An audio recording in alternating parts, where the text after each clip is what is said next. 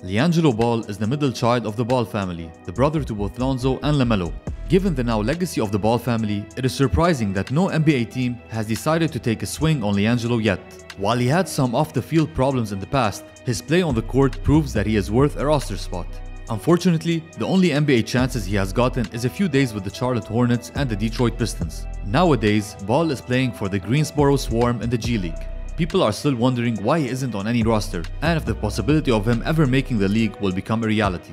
My opinion, Ball will be able to land on a team soon enough. Fans are starting to demand it, and even LiAngelo has openly liked the idea of landing in a few different places. Again, his stats speak for themselves. In 16 games with the team, all of which he came off the bench, he shot 54% from the field and 44% from behind the arc. Let me know in the comment section below, do you think LiAngelo can ever make an NBA team? If you enjoyed the video, please make sure to follow and subscribe.